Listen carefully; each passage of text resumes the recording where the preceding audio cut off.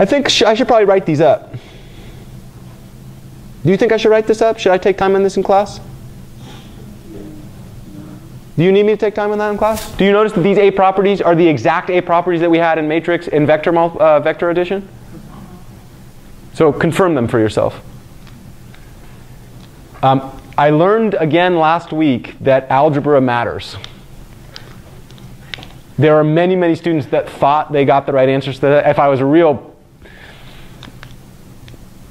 really, really dedicated to your education, I would make you to show every single operation. Many of you were assuming that you knew what you were doing, and some of you might have. But my claim is, like, that one problem on projections probably required 17 to 35 algebraic operations. I don't know that any single person in this class, other than one, actually went through all of those at some point in their education.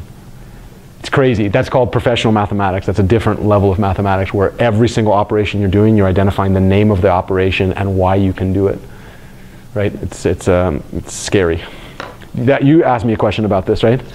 You were like, can we just assume that the operations in R we can use?